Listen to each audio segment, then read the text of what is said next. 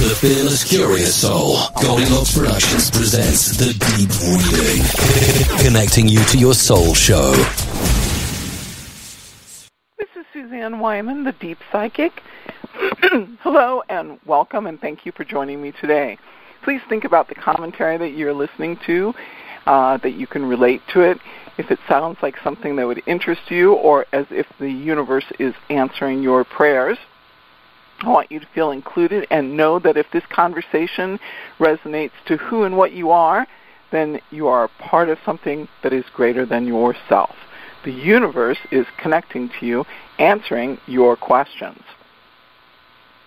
Today I've got a great show lined up.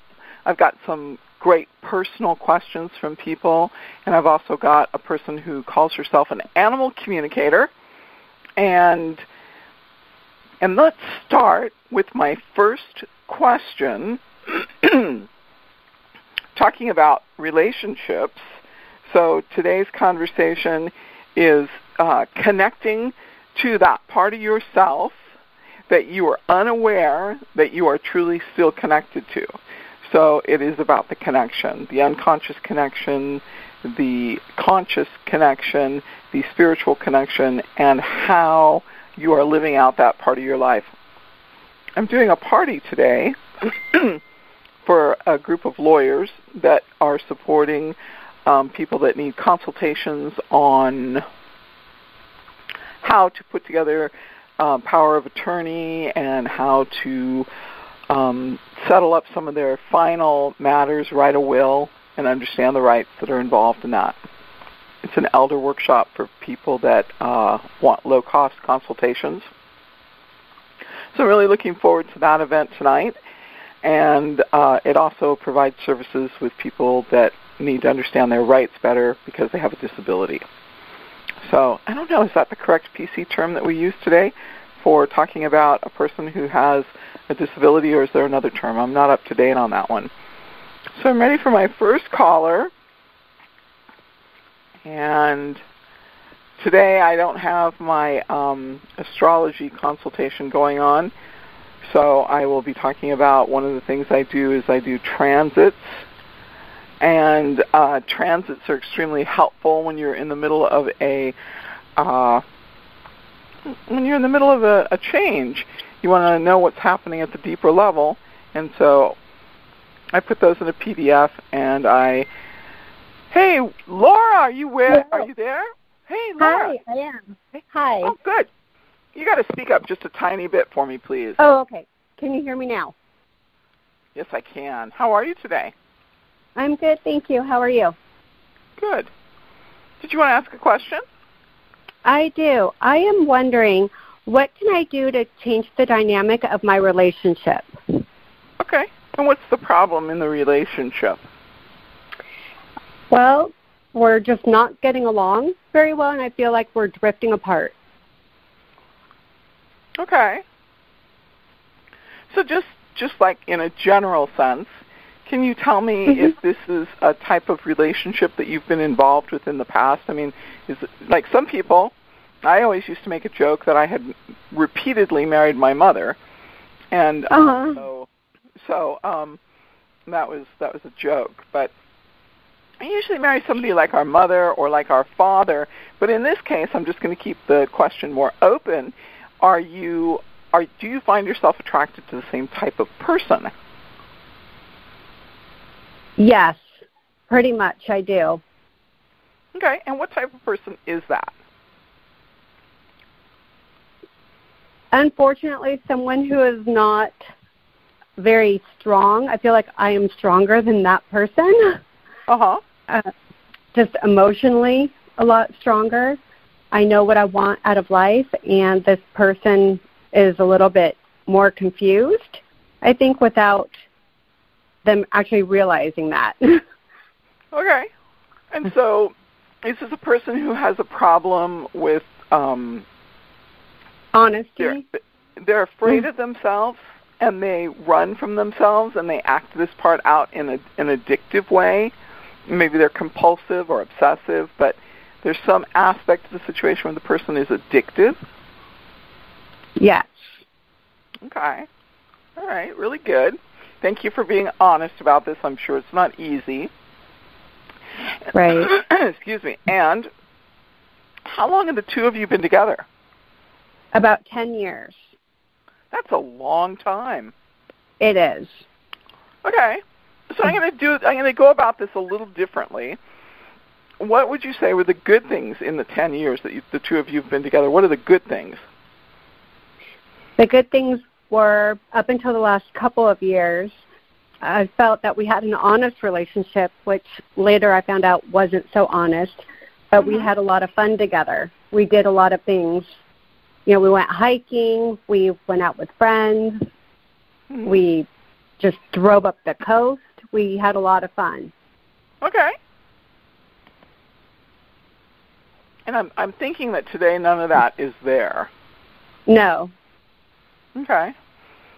So the first impression that I got, the first thing I sort of tuned in on, is that this person had a some sort of a confrontation, a break with reality, a loss in that period of time. In the past 3 years somewhere, something happened where they lost somebody, maybe something that you didn't think of as important, but to this person it was important. Is that possible? You can see that. It's possible. Okay. Okay. That'd be possible. And what would you, I mean, this is always my favorite part of the question. This is my favorite part. Do you want to work this out and heal this, or do you want to end this? Or do you want, and this is a better question, if you think about this, do you want to be in control of the outcome so you can know if you're going to be safe in the future? I want to know what I want. I'm kind of in the middle. I'm not sure what to do. Uh-huh. I just want to be happy. Right. So it's kind of, I love that you've done this and that you've asked this question this way, because how can I be of assistance to you until you know who you are, and what your part in the situation is? Currently, you're allowing it to happen. And so that is the question. What is it that you do want? Do you want to heal this relationship? Do you want to move away from this relationship? Or do you simply want to control the outcome? Because I think this situation has kind of gotten you rattled, and you feel like you're kind of coming undone at the moment. Correct. Okay. So, nobody knows who you are. You're talking here out in the air. I'm showing people how I talk to them about relationships and get results, because that is my favorite thing. I get results. Do you want to stay and try and heal this situation, and that's why you can't really let go? I think I want to stay if I saw a future for us. I'm just not so sure that it could work, because we are very different people than what I had originally thought. Okay, great. Has anybody ever told you that you're controlling? Yes. I love the pause. I'm so sorry. That was so classic. Yes. Well, yes. Now that you mention that, yes. Okay. So I gave you 3 options. I said stay and heal the relationship, let go, or stay and control the outcome so you know you're safe. Here's the problem in relationships.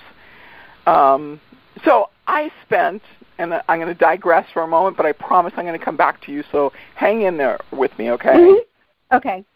I spent a period of time with somebody who was very, very controlling. I spent a period of time, I think it was 8 days, and I found this person to be so controlling that I thought, oh my God, I am ready to just walk away. And it turned out that I was in Rwanda, and I couldn't just I was in the countryside of Rwanda on the border to the Congo, and I couldn't just take and walk away. I really could have, but I felt as if I should give this person one more opportunity to sort something out with me. And I came to this great epiphany. It was really amazing because you really would think that there wouldn't be any place or any information to come in that situation. But this is what came in. I realized that when I become controlling, and when I take and I think, oh, my God, I need to control this because it's not going the way it should be going and I need to control it, I realized that it was a negative expression for power. And really what I wanted was a deeper sense of empowerment, and putting myself in control was momentary, but the other people in the situation didn't like it because they wanted their own sense of control. And so it was defeating, and I had to immediately take and create control again. So once I realized what was going on, then I was able to sit back and detach myself and observe. Now, I'm not saying this didn't cost me something as far as inconvenience, difficulty, or hardship, but it gave me an opportunity to actually observe the situation. And this is what I'm going to tell you. As long as you are trying to control the outcome of this situation, you're never really going to be able to observe what is going on. And that is what the problem is. Personally, I've been in relationships for where I was in a relationship for more than 10 years, not exactly happy, but more than 10 years. And right. I know what you're talking about. I know what you're talking about. But in this situation, I think there is a lot of happiness potentially between the two of you. But I've got to find a way for you to step back and breathe and observe, and then take and look at how you react instead of, I'm going to be in control. I'm going to make sure this turns out the way it's supposed to turn out. And that's where you're inflicting pain on yourself. And this is a very personal observation about you, and I'm sure it's not exactly comfortable, but I also think if you and I are honest in this conversation, that there's something about what I've said to you that is real. Is that true? Okay. Sure. So, and so, I believe that your relationship with this person can be changed. I think that you can heal this dynamic. You're going to have to let go of control. You're going to have to become more detached. You're going to have to focus on yourself and what you need, what you like, and what you should do to take care of yourself, and your other responsibilities. Are there children involved in this relationship? I have children of my own, not together. Okay. Okay.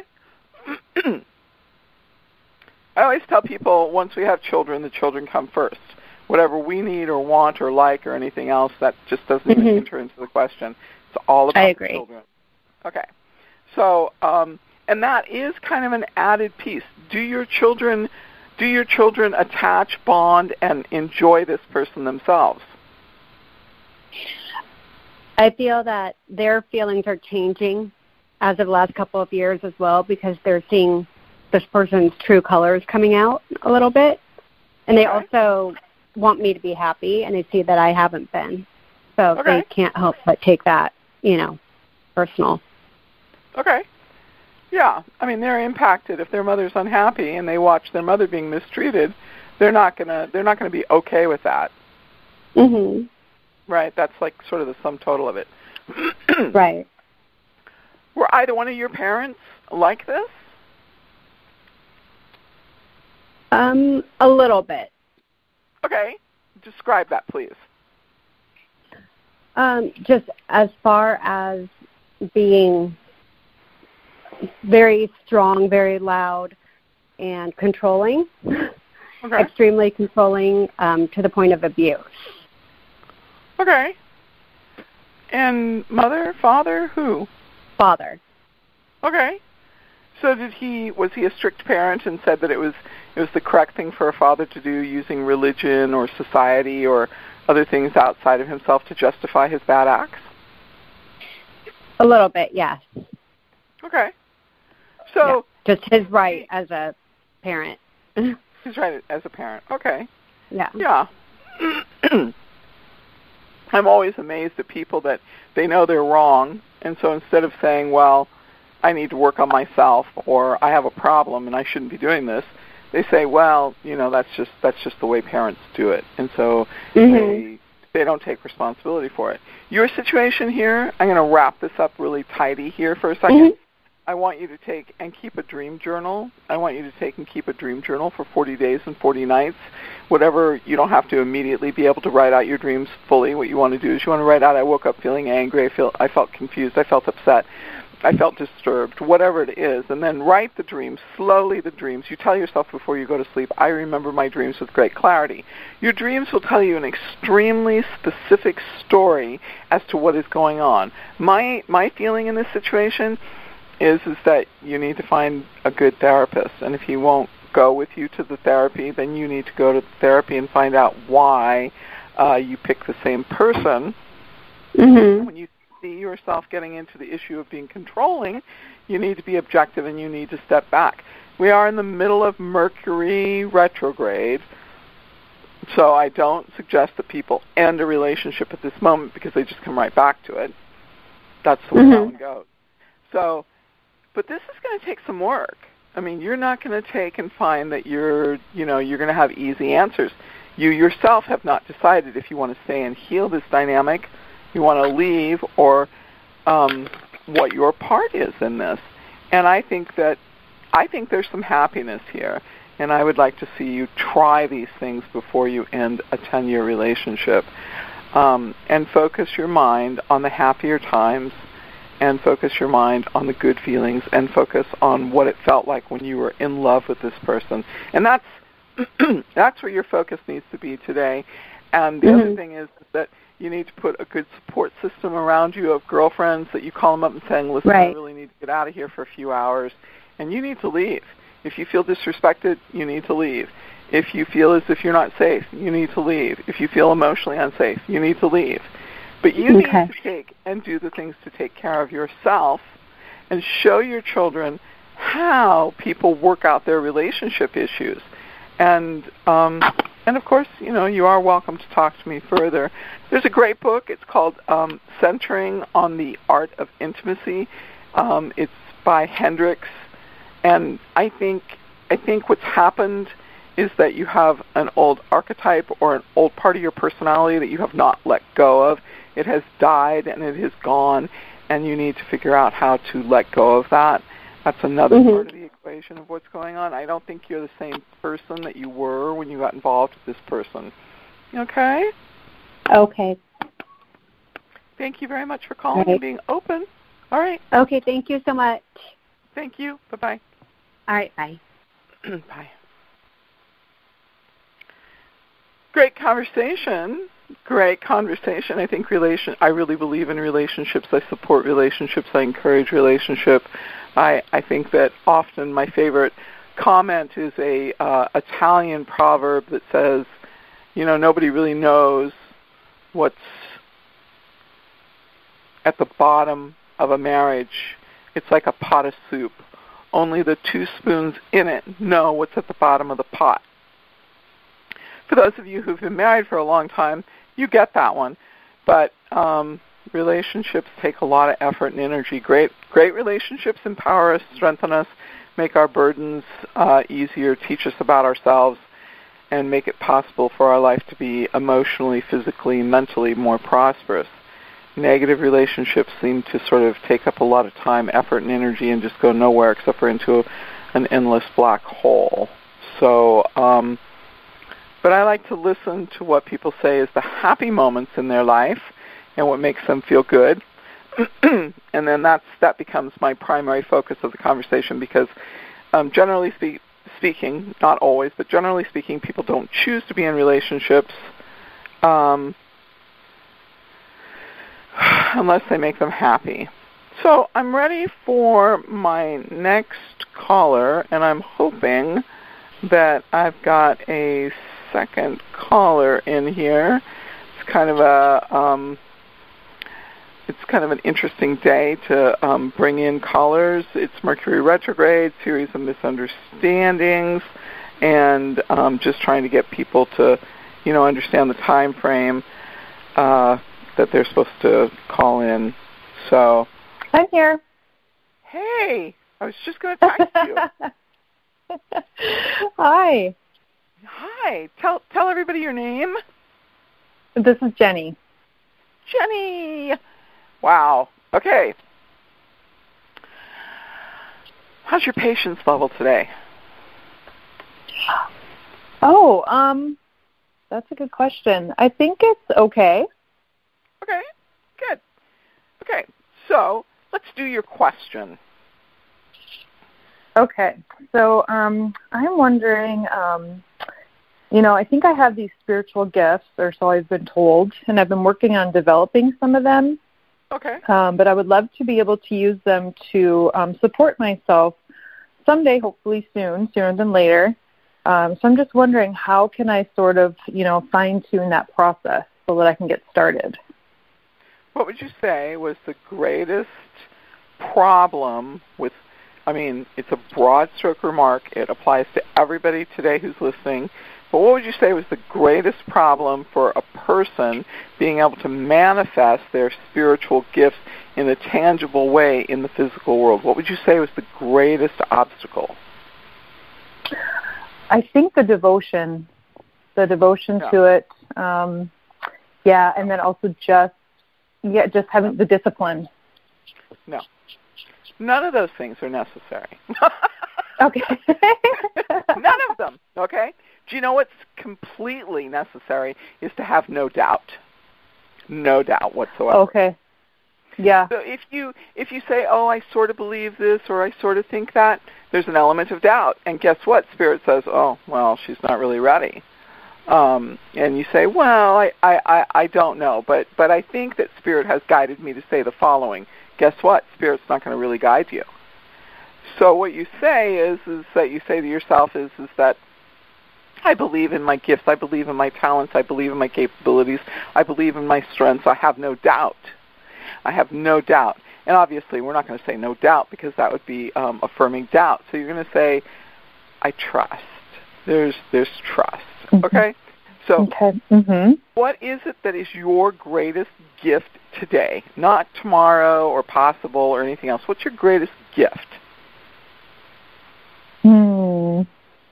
Wow. Uh-oh. Uh-oh. Yeah. I can't think of anything, today. Try. Really give it a try. Okay. We're talking. This is for you, not for me. Okay? Yeah. What would you say your greatest gift is, spiritually? Okay, spiritually. I think just being empathetic. I think just being empathetic. Can we make that an empowered statement? Yeah.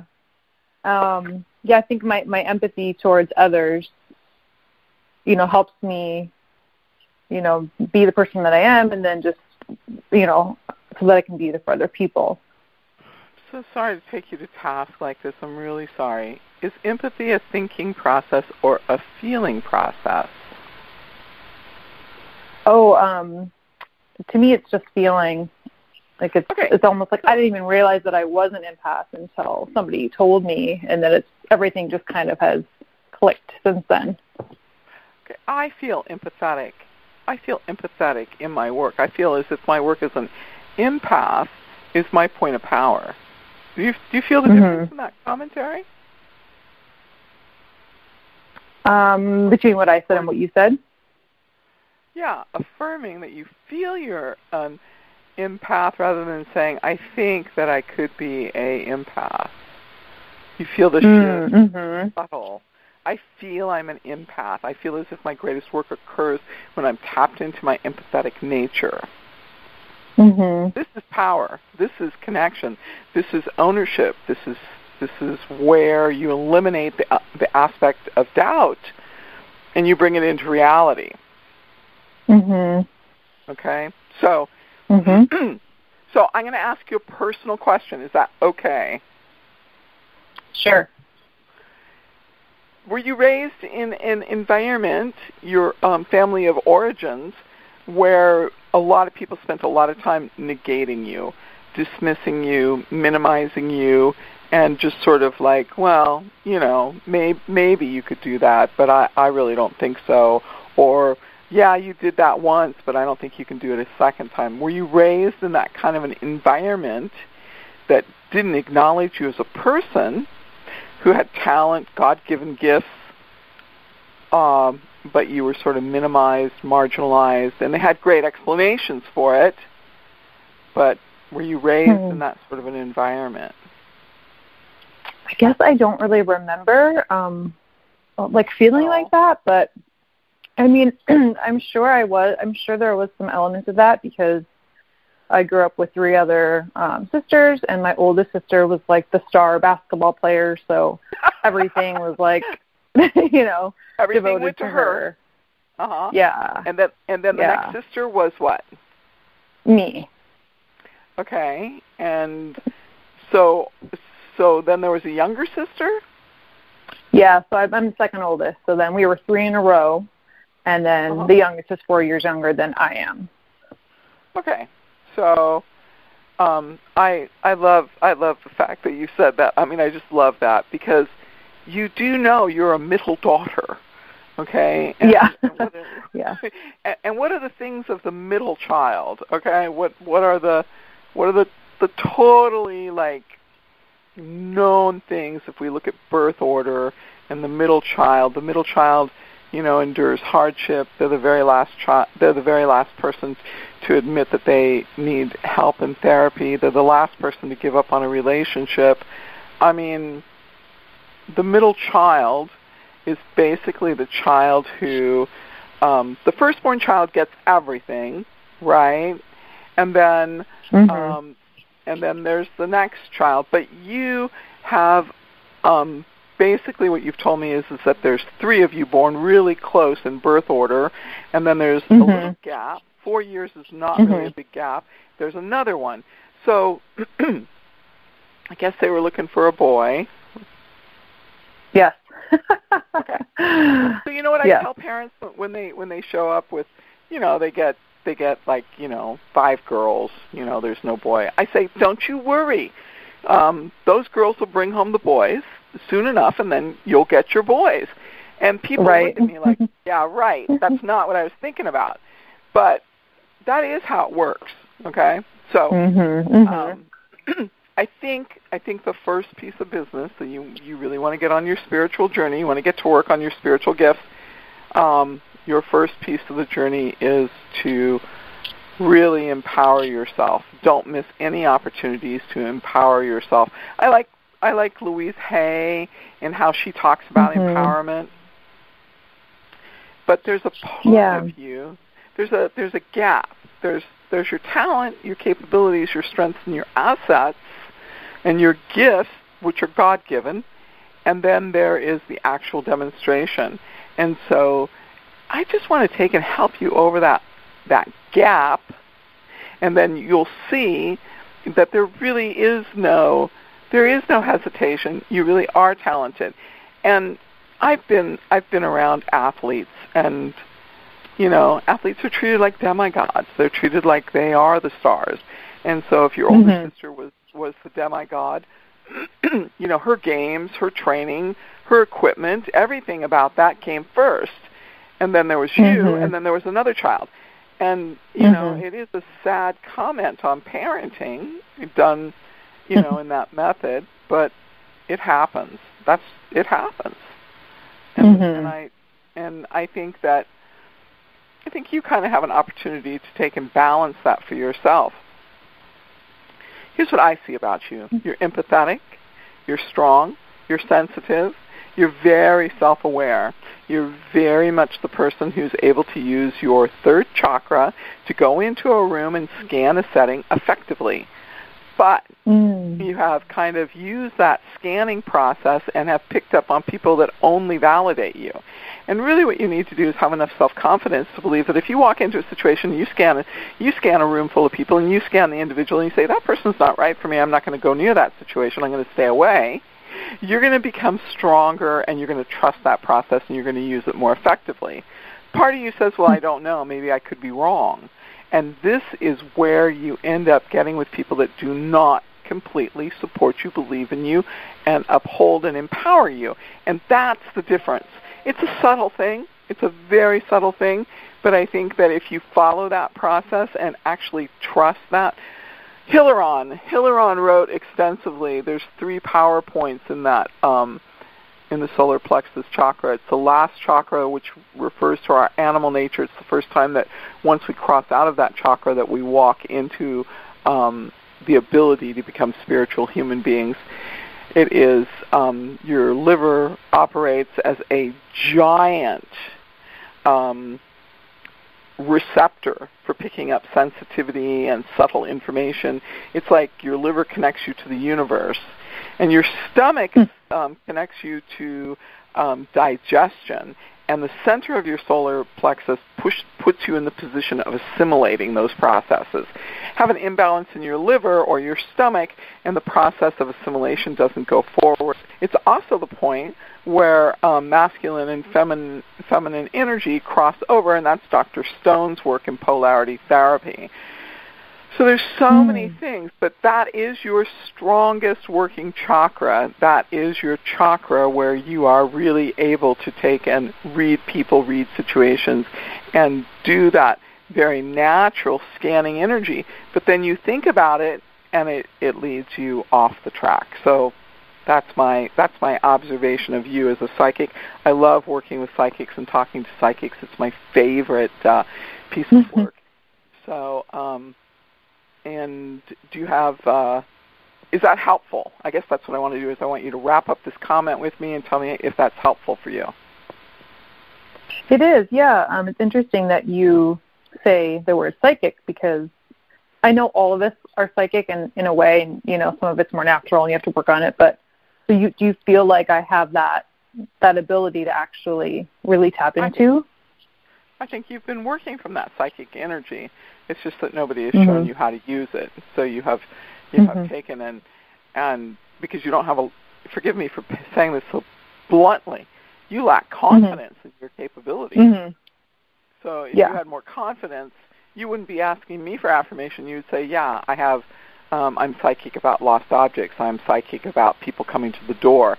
You would know where your psychic ability, my original early psychic ability was being able to tell who was on the telephone. I found out it freaked people out when I picked up and said, hey, Carol, how's it going? Or, hey, Grandma, there you are. You know, I found it freaked them out. Yeah. So I stopped it. But if you're psychic, you know where you're psychic, you have enough confidence in it, you start doing it. It's that simple. Okay? Okay. You're welcome to call me anytime. Okay. Awesome. Thank you so much. Thank you. Appreciate it. All right. Okay. Take care. You too. Working with psychics, I think it's one of my favorite things in the whole world.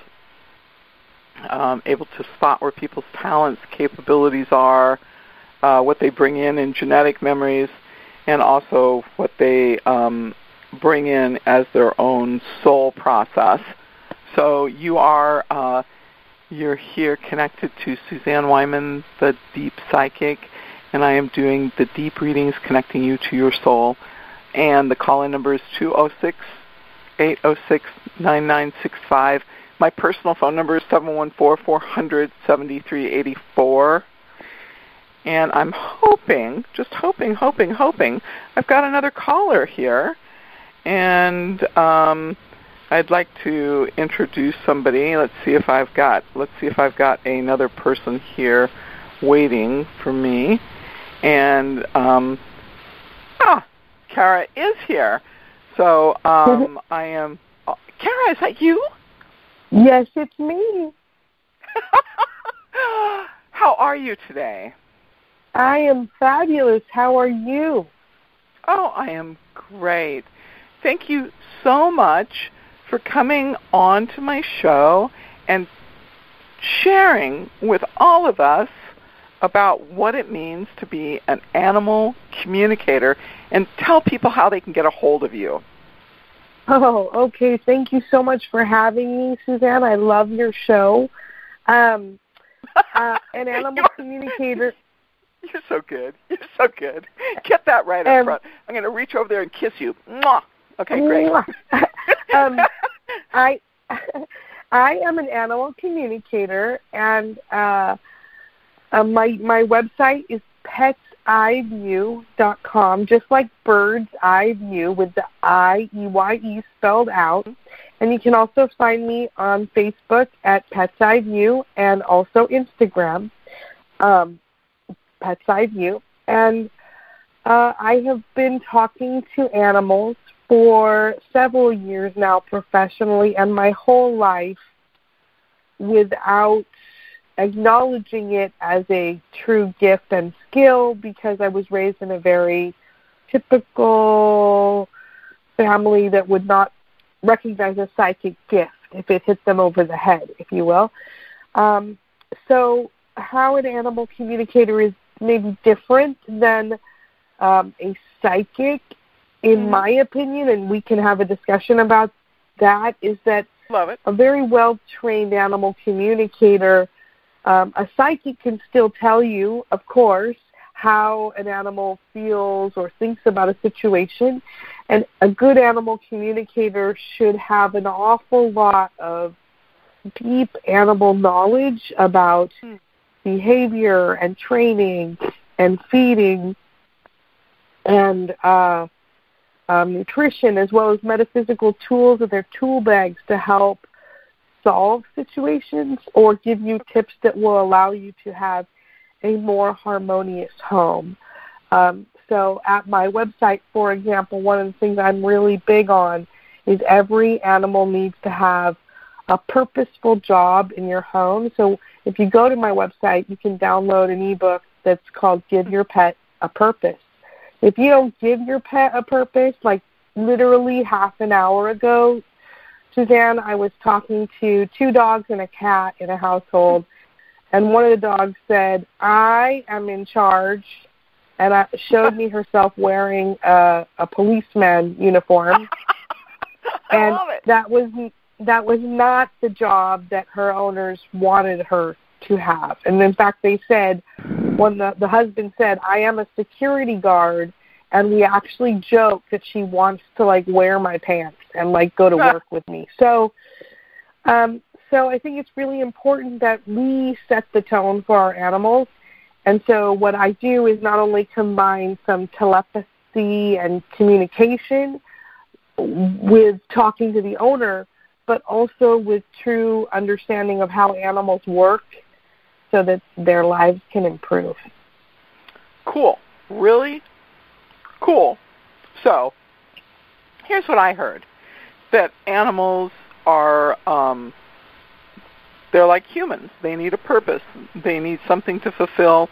They need to be a worker, and they need to be connected to the family through that job. If you don't give them a job, they'll find a job for themselves, and you may not like their pick. So absolutely correct. Okay. The next thing I heard is that there's people that are psychics and everything else, but if they don't have the knowledge, the practical knowledge of what is the makings of different types of animals or different breeds, then they don't really have enough knowledge in order to guide a person through the problem, which I think is a very interesting point for you to make, because I believe in practical functional knowledge, and that is an important practical piece of the business. And then the other thing I thought that was really fascinating, what you said, was, because I've read an author by the name of Karen Pryor talk about telepathy with the animals. So animals communicate through telepathy, and people don't really understand that. So the animal doesn't communicate with you using words and vocabulary like the humans do, but they use this telepathic, for me, when I communicate with animals, it's imagery. So I don't think I do not think I am a good pet psychic. Let me add that right out there. Because I have a couple of problems. But anyway, basically I ended up in a situation, and maybe you'll find this an interesting story. My husband and I were living in San Juan Capistrano, and we were living in this really beautiful house, and the house overlooked a golf course. But it was a very quiet community, and a lot of the homes in the area were other people's second or third home, and they weren't there much. And so the neighborhood was absolutely still quiet, which was lovely. It was the quietest place I've ever lived. But there was no humans. And so there were no human sounds. There was no human interaction. It was extremely isolating for me. And I thought, well, what's going to happen when I move out into the country? What happened is I became friends with the local animals. And that was not a good thing for me. And I formed a relationship where I began to believe that the crows in the area were my family. And the crows would show up, and I would give them food, and I would ask them how their family was doing. Or I'd tell them, I'd say, hey, there's a hawk in the neighborhood. You have left that squawking kid alone way too long.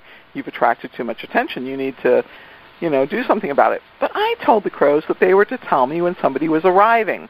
And I gave them two parts to the assignment. One was when the person I was expecting got off the freeway, and the second part was when they parked their car. They were to give me two, notices. And my crows worked for me, but it was not good long term because they were not people. I treated them like people, and I knew I was part of their family when they brought their dead to me to be buried. They bury their dead. And I don't know. It's a very strange connection with the animals. So I moved out of that situation.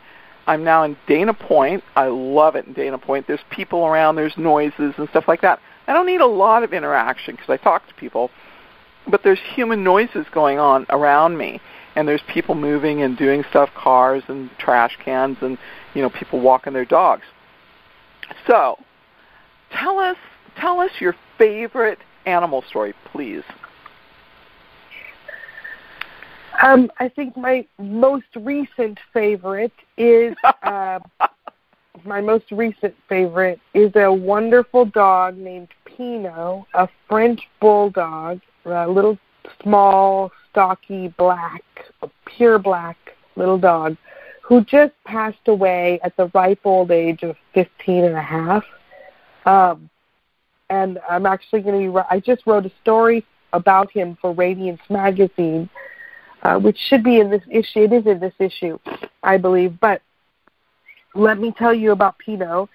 Pino met me about 6 months ago, and he was starting not to be able to walk with his hind legs. And his owners wanted to know if it was time to put Pino to sleep. I will never, as an animal communicator, be the Grim Reaper. That's not my job.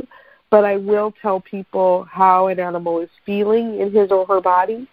And 95% of the time, the animals will give an emphatic no way, right? Okay. So Pino told me in no uncertain terms that he was made of sunshine, farts, and giggles, and that he missed the green and yellow comforter that he had had for many years, and they needed to find it and put it out for him, and that he would be perfectly happy if they would get him a stroller, please, and take him for walks on the beach. So they thought I was crazy because they didn't have a green and yellow comforter or blue and yellow comforter, whatever it was, and I said, I don't know. That's what I'm hearing. And 2 days later, they found the comforter in the garage. And he lived another couple of months, 3-4 months, and then they called me again because he was struggling. And he said again that he was not ready to go, and that he was quite pleased with the artwork that they were going to be putting up in his honor. And he told them exactly where to put it in the home. And wow. They were like, what artwork? I'm like, I don't know, I guess you're going to blow a picture up of him or something. Okay, fine. He died a week or two later, and 2 days after he died, her best friend presented her with an original watercolor that she had done of Pino.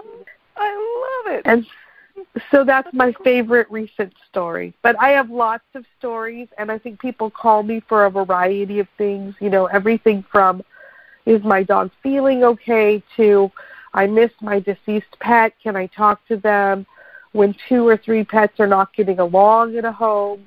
I just did a lost dog in Vietnam 2 days ago, and maybe a week ago now, and I told them that he was about half a mile away, and he was in between alleyways, and I could see a noodle shop and another shop downstairs, but people live upstairs, and 2 women had seen him, and that I felt that they would be able to get him back. And he was indeed found by 2 women 2 or 3 days later near that noodle shop. So it's everything.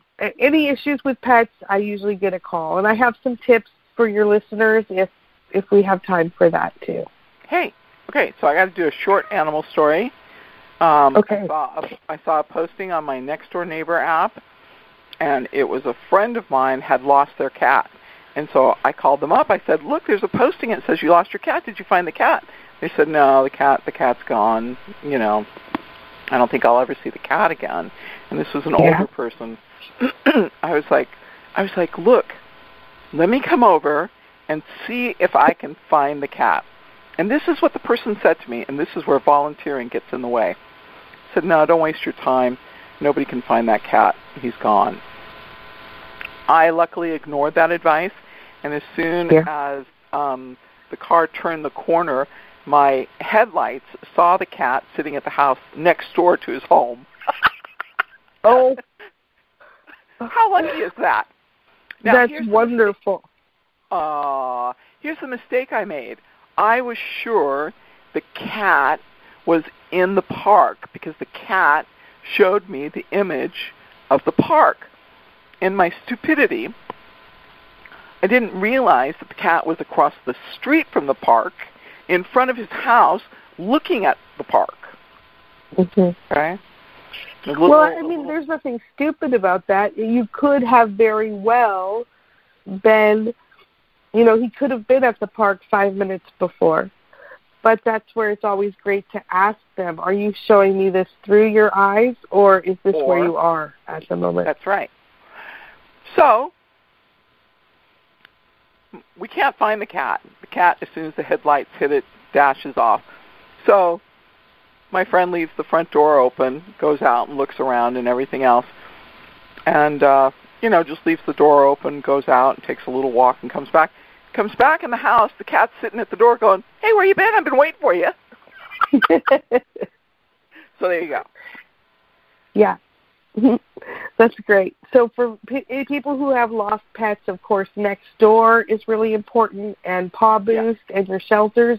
But also really important is to put out stinky clothing, the litter box for the cat, and also to show them a mental picture of the door you want them to come back to. Okay. That's true. So they did that. They put out the clothing, they put out the litter box. The cat smelt the litter box, used it, and then took another little walk. But but I never have I've had people call me up and ask me, and I'm like, I have no talent. So I thought, boy, this is really horrible. I call up this person and say, look, I'm willing to do this. And the person's like, don't bother. So, of course, they were extremely appreciative, and everything worked out nice. And this is an older person who is reliant on this animal for love. So, of course. Keep talking. Tell us more about what you do. It's truly cool material. I love it. Well, in addition to talking to the animals, and for me, yes, I think animals do talk primarily in images, but they will also use words and feelings as sensations. I do a body scan with every reading. I'm not a veterinarian, and I always tell people they need to check with a veterinarian if there's any indication of a problem. And then I do a lot of energy work as well. So when we have discovered that someone has the wrong job, or like I'm working with a client right now with a very anxious dog. Are you familiar with emotional freedom technique, tapping? Uh-huh. Yeah, okay, yeah. So I do emotional freedom technique, which is a combination of the Chinese acupressure points for fear, grief, anger, and stress on the face, neck, and head of the human who has their own experience of whatever that bad animal behavior might be, right? And then we also tap on the dog or the cat or the horse itself for their experience of that emotion. And I do a lot of my work, 90% of it, remotely. So I use FaceTime or Zoom or just a phone call, and I train people how to touch their own animals while I am also acting as a surrogate for the animal. And doing this really helps to break those black cords, if you will, of expectation by the owner of the repeated poor behavior and expectation of the animal to, for example, with the anxious animal, live in fear. Another example would be sometimes a horse owner who competes in horse competitions will call me, and the owner may not be that confident about how they're going to do in the ring. Meanwhile, we've got a very confident, one might say even arrogant horse saying, yeah, the only reason we're not going to do well in the ring is because you lack confidence. So, you know, we tapped what? I love that because, you know, that is the people don't understand that relationship. When those two go into that competition, it's the two of them together. The animal doesn't lose and the human win. It is the animal who wins, and the human brings in their confidence or takes away from that. And it's not a one-way street. It's a two-way street. If you both go in to win, right? And people miss that disconnect. So promote yourself one more time. And I'm so sorry. I would talk to you forever. Would you come back on and talk again with us? I would love to. We can talk about any number of animal issues if you'd like. I'd love it. Yes, my name is Kara, and I'm with Pet's Eye View, and you can reach me at 949-282-3506, 949-282-3506, or at Pet's Eye View on the web. Oh, thank you so much. Have a great day. You've been fabulous. You've got a kiss and a hug from me. Kiss, mwah, hug.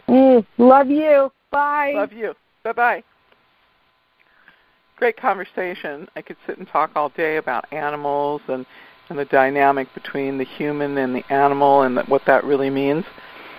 But in some way or another, I have to stay on some sort of a schedule. I've got another person who's coming on who's got a really great question for us today. And I'm looking for Katie. This is Katie. Hello. Hey, how are you? I'm doing excellent. How are you? Fabulous. Do your question for me. It's a great question. I don't know what the cause of my bad relationships in my adult life are. Like, I don't know where they're coming from, but I have had several, and they just seem to reoccur and they seem to all be bad, even though I don't do anything. I don't know. They don't turn out well. Yeah. Okay. Narcissists. You attract narcissists. Sometimes, yeah. Yeah. Okay. Are you with a narcissist now? I believe I don't know what I'm with. I have no idea what I'm with. Okay. I don't know. Okay. So, are we doing the reading on you? Are you so what is your question then? Are you in a negative relationship today, or have you ended a relationship? Yeah, I'm in a negative relationship. Like, it's not a good one, and it has no truth in it. Like, there's no truth in it, so it causes all these issues, constant issues. Like, and I don't know how to resolve that because I'm doing what I can, and it's not resolving, and I don't know how to stop myself from taking part in a bad relationship when there's nothing I can do to fix it. I just feel like inclined to take part, and I loved him, but I don't understand it at all, that kind of thing. So can I get you to sort of, put down any of your little distractions and fully focus here? It makes it easier. Oh, yeah. Yes, yeah. Sorry, I'm on speaker, so I'm moving around a bit. It's hard. You're a moving target. Yeah. I'm trying to attach energy to try and feel the situation, and you keep moving. Okay, I'm sitting still now. I'm definitely sitting still. Yes, and I'm quiet. Are you somebody who do you function at a higher level if you get enough exercise every day? Yes, I do. Do you exercise every day, twice a day sometimes? I used to. I should. My work is very hands-on, so I'm always moving. Like, I don't stop moving throughout the day. Okay, so here's the difference between work that allows us to move. It becomes repetitive and boring to the body, whereas exercise is our choice, and it reconnects us. So even if your work is physically demanding, you still have to set aside a period of time where you do something physically that you enjoy. And you're somebody who you need exercise every single day of your life, or you're just on. You're just on. Yeah, exercise helps you shut off. So I'm going to ask you to think about your relationships differently. Write out a list of the relationship you want. I want somebody who's committed, mated, monogamous, attractive to me. I'm attractive to them. I'm sexually connected to them. I want you to write out a specific list of things that you want in a relationship. Don't think about it. Don't edit yourself. Just write out the list. You write out the list, and you read that list every morning when you first wake up, and you read it every night before you go to sleep. Okay. Yeah, I totally believe in that. Okay. And with confidence, you say, I attract this person into my life. That's the first step. The second step is that let's step away from the judgment of the relationship. Unless somebody is, sometimes people do behaviors because that's what you've always had in a relationship. They're unconscious, and they act out these negative habits for you because that's what you expect in the relationship. And so let's set aside all of your previous knowledge, okay? The third thing is that I want you to stop thinking that a relationship is going to be fulfilling. I want you to think that you're able to fulfill your own needs. Right. Yeah, I get that part. I understand that. Yeah. I don't think that is fulfilling. They're not going to be fulfilling. You're going to fulfill yourself. You're going to have. Yeah, I don't see that has ever been the case, and I don't think I'd expect one to be. I just want them to be not traumatic or violent or upsetting or just painful. Yeah, not painful is my threshold. So sad. Let's set that all aside. Let's not tell yourself that anymore. Because that is not anything that has to do with a relationship. That is nothing to do with a relationship. Those are negative dialogues that you have. Yeah. So what you're doing is you're counting the hours or the minutes of a relationship being good, and then you're saying, okay, now it's at the bad point. Okay, so you're keeping track, and I think, and this is my own psychic impression, part of your problem is simply a habit from having had bad relationships. A lot of that could be very much so the case. Yeah. Okay. So, I'm asking you to think about it differently, do it differently, and not expect the relationship to make you happy or unhappy or not painful. Those are not relationship issues. Okay. Somebody has confused you and told you those are relationship things. No.